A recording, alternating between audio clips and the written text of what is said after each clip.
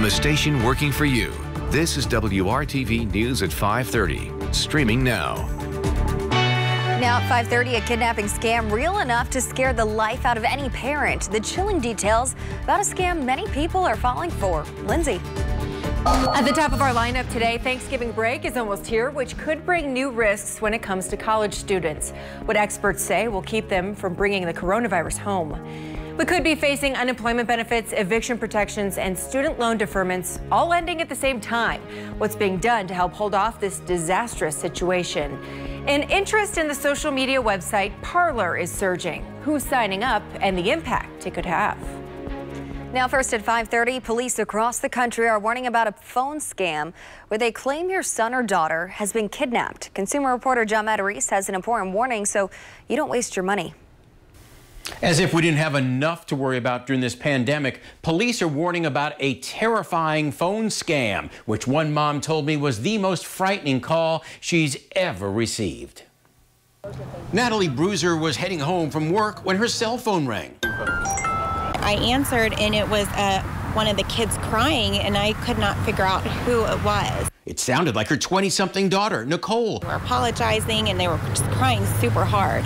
And so I was hysterical. Who said she'd been kidnapped. And a black Suburban had pulled up and people got out with guns and Nicole started screaming. A man then got on and said if she wanted to see her daughter again, she needed to get money and stop at this gas station. The man said police were on their tail and that she needed to act quickly or they would harm her daughter.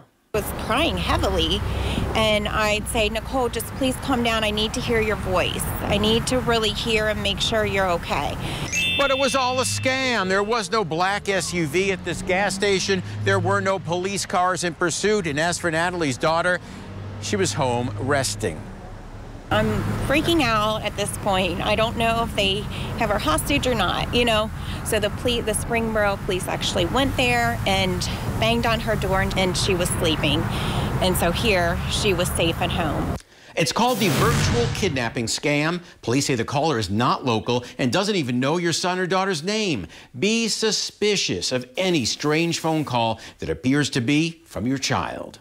It could happen to anybody, and it was so real. If you get a call like this, call police and call home, no matter what they tell you. So don't waste your money. I'm John Matarese, WRTV. I think you would agree it's feeling a lot more like November. If you parked outside this morning, your car was out, you had to do a lot of scraping, and then lots of frost covering the ground to begin our day. Sunshine started to melt that away, and we've got a nice sunset in progress across central Indiana. Temperatures, they're in the low 50s. We'll take it. We had to work hard to get there. Temperatures 48 in Greenwood, 49 in New Pal. Temperature also in Fisher's Geist area at 49 degrees. It won't be as cold tonight. We'll drop into the middle to upper 30s, 44 by noon tomorrow. Afternoon temperatures to the north stay in the mid 40s. You can see what happens. We don't warm up a whole lot. Plan on maybe 50 for the high on your Friday. Biden is hoping for more wins in 2 Senate runoff races in Georgia. Armaya Rodriguez is in Atlanta, where people know they're in for a politically bumpy couple of months. For more than 6 decades, Manuel's Tavern has been the spot in Atlanta. Quintessential political bar. For people who love politics. Every election, we've been here. People like Angelo Fuster, who knew the original owner, Manuel Malouf, who himself got into politics decades ago. It is a place that a lot of people sort of gravitate to. And folks will be there again on January 5th because the nation's political attention is now zeroing in on Georgia, where the fate of the U.S. Senate hangs in the balance. Georgia isn't exactly used to this attention. It's been a reliably Republican stronghold for decades. But in 2020, it's the last of the battleground states, with the final 2 U.S. Senate races held in this election cycle. In one race, incumbent Republican Republican Senator David Perdue faces Democratic challenger John Ossoff. And in the second race, incumbent Republican Senator Kelly Loeffler faces Democratic challenger Raphael Warnock. For all those Georgians who are tired of the campaign ads, of their mailboxes being flooded with advertisements from campaigns as well, get used to it. Bernard Fraga is an associate professor of political science at Emory University in Atlanta. We're going to have another 2 months of both sides, the Democratic and Republican candidates, but also the national parties, nonprofit organizations, mobilization groups, working their hardest to make sure that their campaigns win and that voters are active and engaged. It's gonna be bananas. Craig Eberhardt is with Men of Higher Standards, a nonpartisan African-American men's group focusing on voter registration in Georgia, where people can still register through the first week of December. The group shared these photos with us of some of their voter registration efforts from prior to the November election. For the forthcoming future, Georgia is going to be one of those states that you can't take for granted. You don't have in your back pocket. You're going to have to work to get the vote of the people in Georgia. Back at Manuel's Tavern, We don't have a real good record of turning out for runoffs. Angelo Fuster wonders if this time might be different. I think that there's that energy. Because the sun hasn't set on the 2020 elections quite yet. In Atlanta, I'm Maya Rodriguez. Next in our lineup, there are concerns that college students coming home for Thanksgiving could spread COVID. Experts explain the most effective way to prevent this.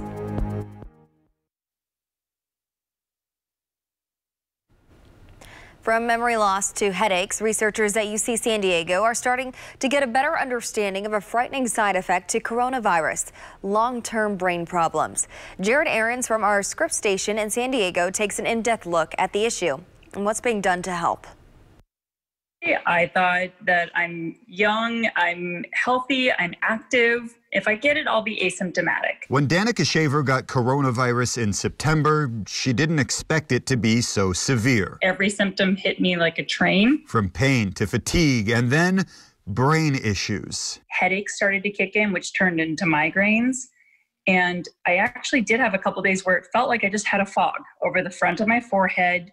And then the forgetfulness started when I went back to work. Danica's story is common. According to doctors at UC San Diego, 30% of all coronavirus patients report some type of neurological issue. That number rises to 80% among patients in the ICU. And for any patient who was in the hospital, 30% of them reported memory or concentration problems as late as 3 months after the infection ends. Stroke, brain hemorrhages, autoimmune reactions to COVID, also a lot of confusion and delirium. Doctors at UC San Diego have been studying the issue for months, the start of a 10-year research program. They've already found several reasons COVID affects the brain. It could be from cerebral spinal fluid infections. Inflammation to blood vessel linings could cause hemorrhages, clotting, even strokes or a coma. And heart and lung damage can lead to low oxygen levels in the brain. The disease can also cause psychological damage like PTSD or depression. We also know the overall stress, the systemic stress, the psychiatric stress of going through this disease, or possibly being admitted to an ICU with this disease, or going through an entire outbreak in your family with this disease, can lead to some neuropsychiatric symptoms as well. Shaver is now part of the study. Her neurological symptoms still haven't gone away. I've never been forgetful, and this brain fog, this forgetfulness is kind of irritating because I'm not used to it. She and the doctors at UC San Diego hope they'll find answers soon. It's so important for people to know that if they experience symptoms, there is help out there and they need just to seek it out. That was Jared Aarons reporting. If you are experiencing any of these neurological issues, such as headaches or memory loss, call your doctor. This week, the CDC put out updated recommendations for celebrating Thanksgiving amid the pandemic. The agency says virtual gatherings or just gatherings with members of your own household are your safest options. In-person gatherings with people outside your home, including students returning home from college, are higher risk choices. With this in mind, colleges are trying different approaches to keep families safe and prevent COVID-19 spreading in communities. Some colleges, like Boston University, have asked students to stay on campus rather than travel home. But I'd say that most of the colleges have not done that. And any college that's having a lot of students leave campus and go home really needs to have a serious plan in place for pre-departure quarantine and testing for the students. He says the ideal situation is having students quarantine for at least a week before they travel home and then have a very aggressive testing plan in place. He says the University of Illinois is the school that people are watching closely and believe it may be a model for other colleges. They're asking students to only be doing essential activities in these 2 weeks before the holiday. Because we have testing availability on campus, we can allow our students to test twice in the week before they go home. And if they self-quarantine in between those 2 tests and they have 2 negative tests, they can be fairly confident that they are non-infectious when they go to their families.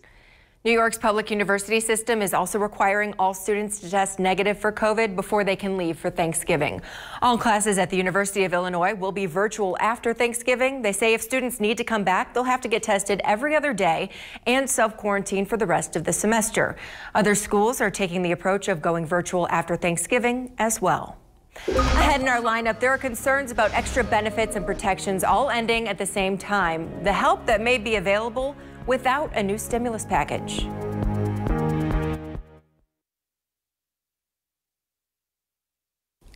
With no new stimulus bill, many Americans are approaching a financial cliff.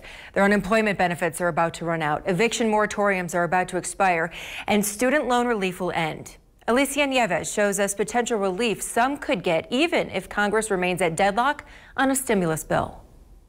Jeff Catanese is a theater director, actor, and drama teacher who lost all 3 of his jobs in March. That hit me especially hard. He has since found temporary work here and there, but has mostly relied on unemployment to survive. In about 2 weeks, I will no longer have any funding. That's because during the pandemic, unemployment has been capped at 39 weeks. So how I get through the winter, I'm actually not sure. There is a part of me that is very worried. However, one thing that is stealing me a little bit is that there are people that I know personally who are a lot worse off than me. We are getting letters all the time from people who are living in parks, are living in their cars. Stephanie Freed is the co-founder of the advocacy group extendpua.org. It shows people how to share their unemployment stories and struggles with members of Congress in hopes of pushing them to extend PUA benefits.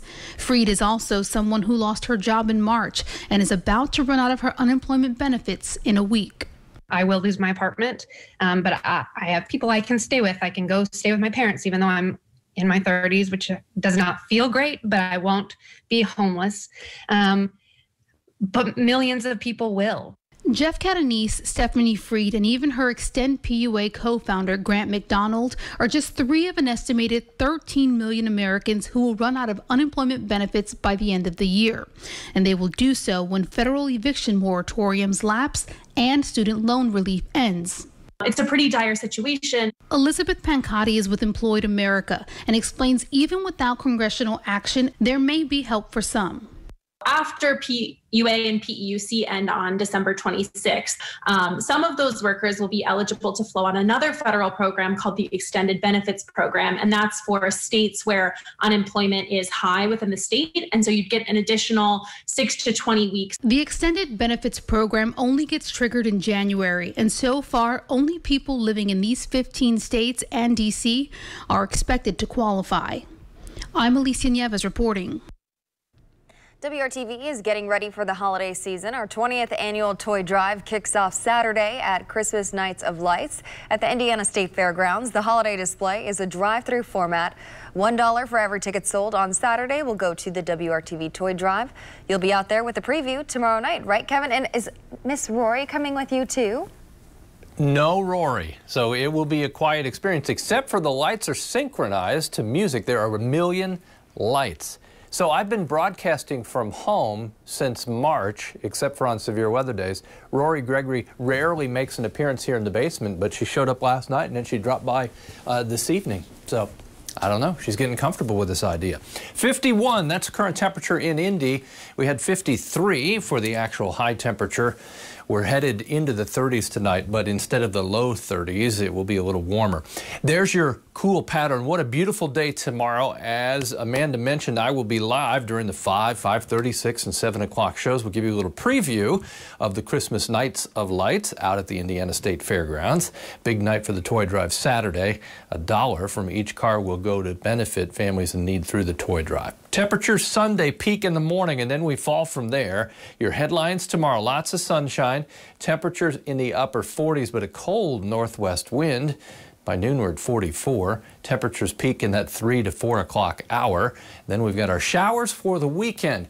Later in the day, Saturday, and then I'd say Saturday night into Sunday morning is the wettest stretch. We may have some thunderstorms Saturday night, and we'll have strong winds for sure Saturday night through much of Sunday. A man who battled COVID-19 for weeks has a unique way to remember the frontline workers who saved his life. John Rathbun made a list of every nurse that came into his room, and by the end of his stay at the hospital, that list had 66 names, and he has a story about each of them. Tanya was the one who gave me ice cream to make the insure go down a little bit easier. Summer, it was a respiratory therapist who, on the night of 7/25, figured out that I had the wrong mask, and she went and got me a new one, and it just made all the difference in the world. Rathbun is now recovering at home. He has plans to say thank you in person to some of the nurses who took care of him.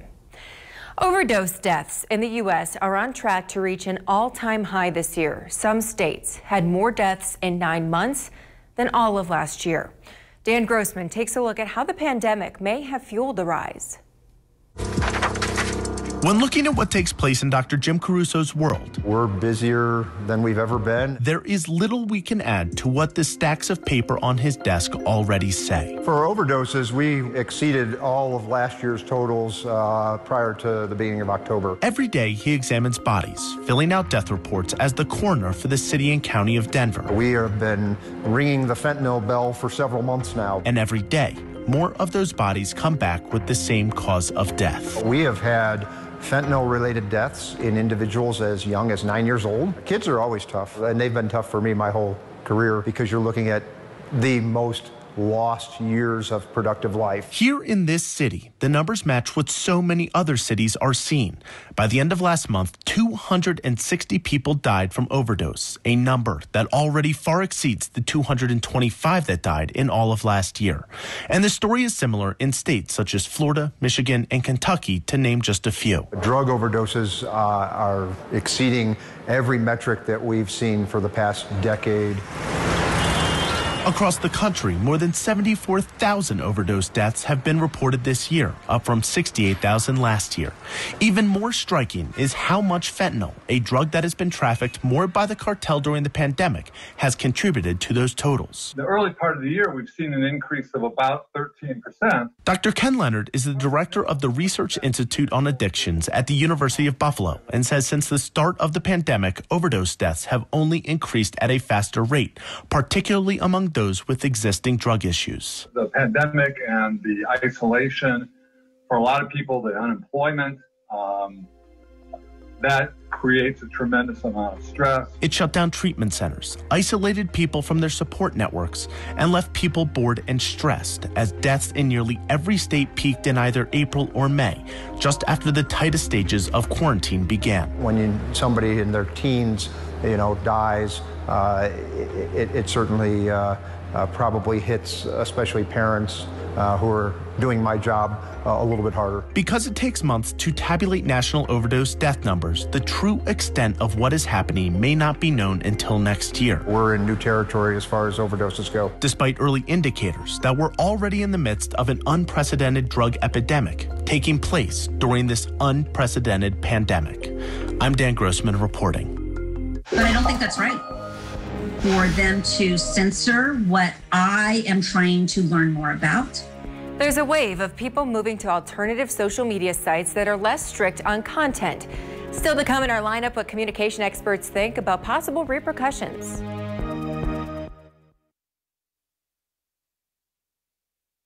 So we're finding ways around this censorship. And that is my underlying reason for exiting to Parler. Dana Callahan is one of millions of new users to a social media website called Parler. The mother and small business owner recently noticed more of her networking circle joining Parler. So she says she decided to join after being put in what she calls Facebook jail 3 times and because of blocked content. Parler's community guidelines are a lot less strict. Education. Education is the path to power, knowledge, and success. And you can't be educated if they limit what your options are. And if the goal is to find somewhere that's not going to censor you, it's probably not going to censor anyone else, however offensive or dangerous what they say is.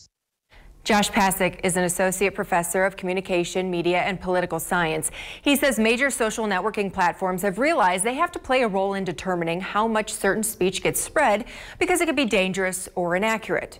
Pasek says sites like Parler could turn out to be a place that only attract certain groups, but if larger communities move, you could have a more segmented society. We've already seen some of the problems that can occur because of that. Shifts in the media environment where conservatives in particular are attending to a fairly different media ecosystem than either people in the center or people on the left, have really made for some challenges in adjudicating fact. And that is quite problematic. Some of the recent wave of people leaving traditional social media is attributed to differences in political beliefs.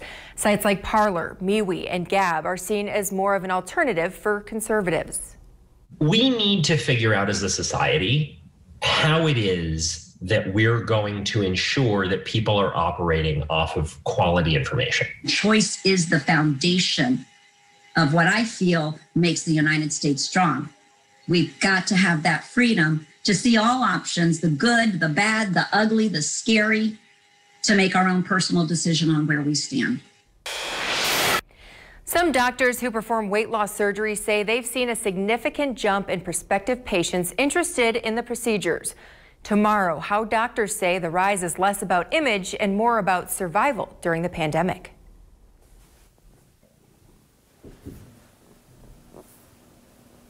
Clouds slip back into central Indiana tonight. We'll call it partly cloudy overall. Temperatures, they'll be above the freezing mark, a little bit warmer than we were this morning when we had that frosty start. We'll talk more about the weekend and the big changes there as well in the next half hour.